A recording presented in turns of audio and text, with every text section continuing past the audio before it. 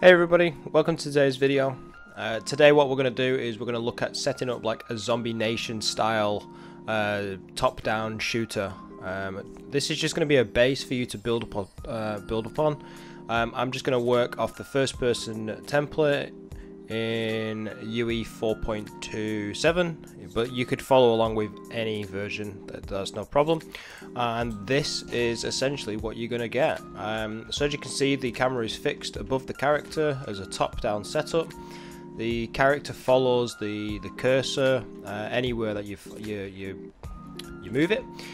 You have full control over the character, and the blueprint reacts to that, and you can then go to town on all of these cubes, which then you can later add in enemies, AI, and get yourself a zombie game. Doesn't have to be a zombie game, but that's what comes to my mind when I see this style of top-down shooter. So let's get into it. Okay, so first thing you want to do is just jump straight into a brand new first-person template, or if you've already got one existing, you can use that too. What we're going to do is we're going to first highlight the first person character that they leave in the world and just press edit up at the top, or essentially go into the first person blueprint through the content browser.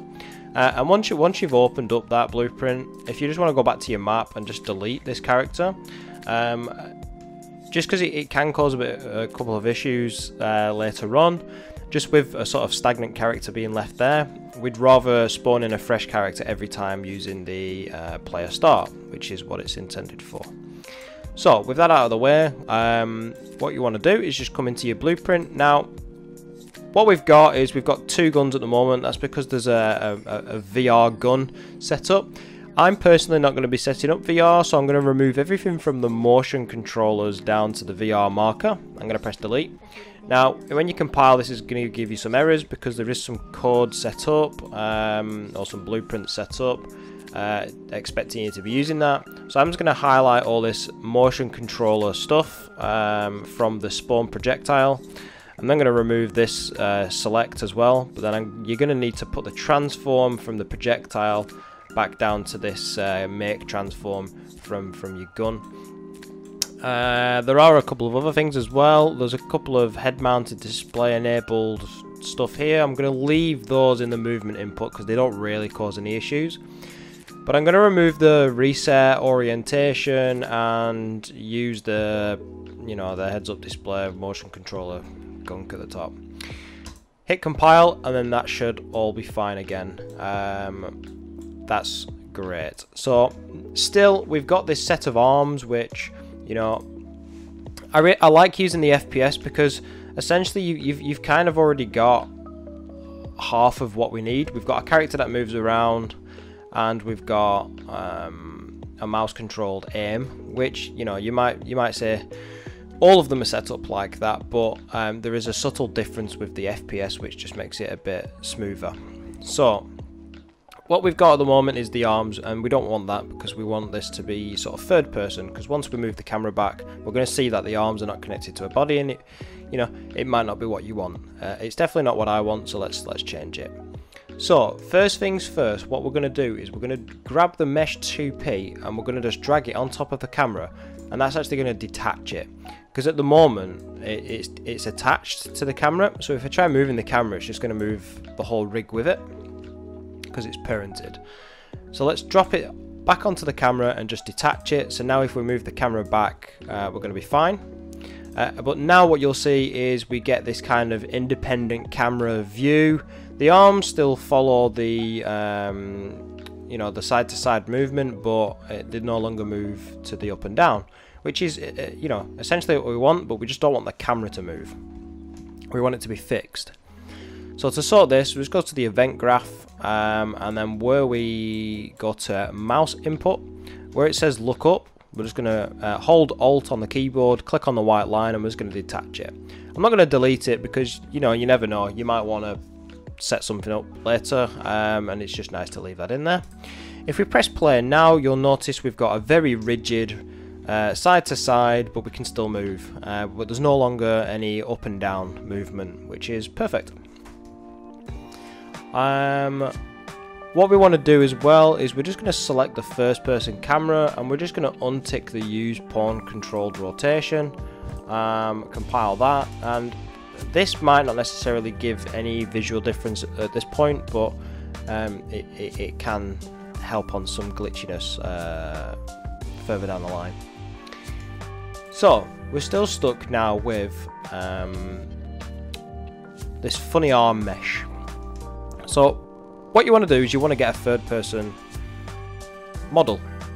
Now luckily, if I drag this over here, Epic Games have already released a pack onto the marketplace called the Animation Starter Pack, which is full of tons of animations with different weapons, pistols, rifles, all sorts of stuff, and all the animations, which is absolutely brilliant. So this is free, so you can either download it, or if you've already got it, which most of you probably will if you've been with Epic for a while, you can add that to your project. Now I've run this in 4.27, so my project doesn't actually appear. So if I click on show projects, mine's there and it tells me it's not compatible, but it is. It works. I've not seen any bugs with it yet, so it's fine to add to it. Same with the early access 5 as well, UE4. It's absolutely fine. Now I've already added this up front, so it's asking me if I want to replace it.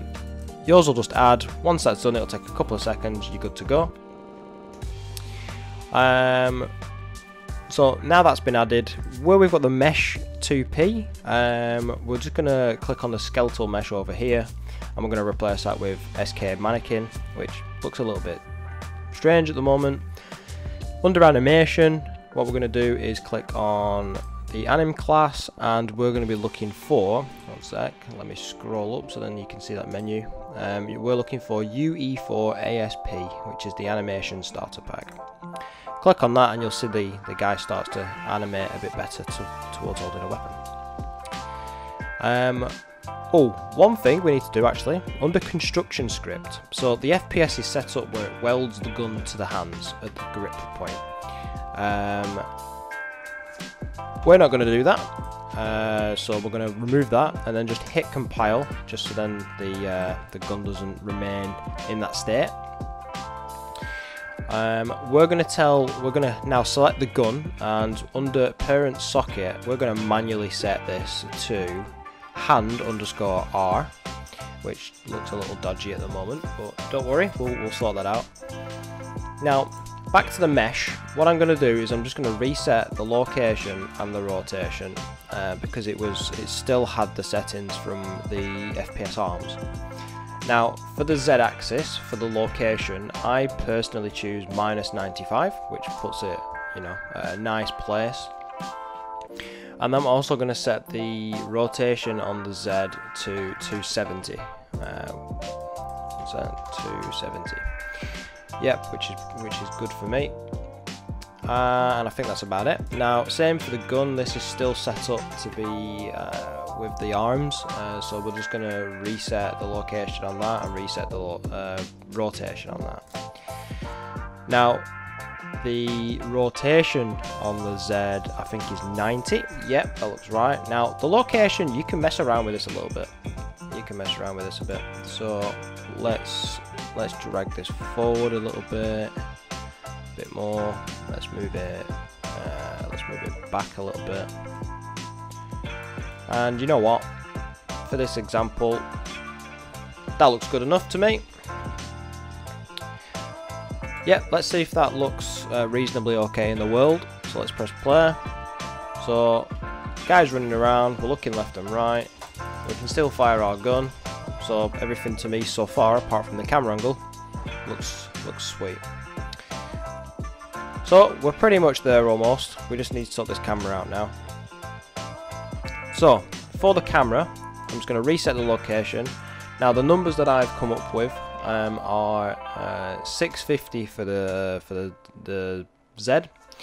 I then go to -300 for the X. Now the rotation is on the Y, and I put that to 310. And that should have it all the way up there, pointing down at your character. And let's press play and let's see what happens. So now you can see we've got this top-down shooter, but we're not quite done there, because you'll notice the gun is still set up to set the aim from where the camera is looking by the end of the gun. So in actual fact, my bullets are coming straight out of the gun and hitting the floor. So you can see they're actually bouncing right up into the air. So if I get closer, you can see the kind of like uppercut in this box. That's not right. So last little thing to change. Underneath the spawn projectile, as you can see that it's getting the rotation of my camera, which is not good because it's pointing straight into the floor. We're going to delete that, and the easiest thing for me to suggest here is you grab your capsule component, drag that onto your world rotation, and that should be rotated towards the front of the guy, and that's brilliant.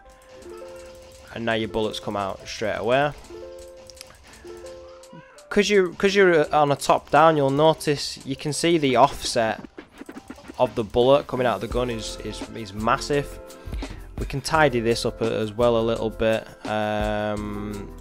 So your gun offset there, if you select that, or here in the left corner, you can set that offset down to as low as 20. I think if you go under 20, it starts to collide with the actual gun itself. So I'd probably you can mess around with it a little bit more.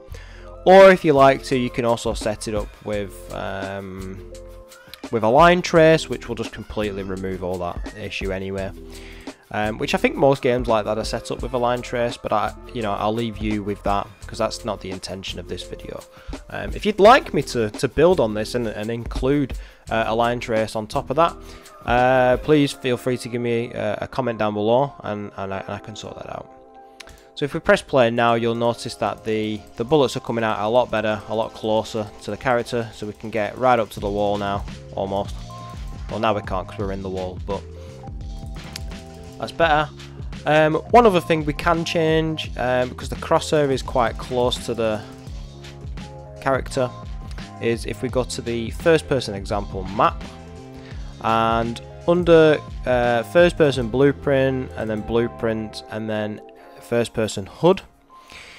So the way that this template is actually set up is that it just kind of draws a texture onto the map, and it is offset slightly because the gun is held to one side of the character. There is an offset of 20, just to familiarize you with all of this.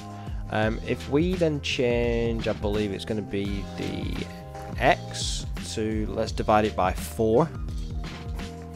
Hit play. Nope, that's the wrong one. I do this every time.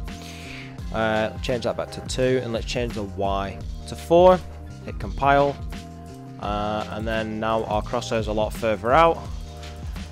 And again, you can replace this with your own crosshair. You can replace it with just a line, which is more Zombie Nation style. But at this point now, you've got a working top-down shooter. So, I hope that was of some use to you. I hope you build on top of this and make some brilliant games with it. If this was helpful, please consider giving me a like.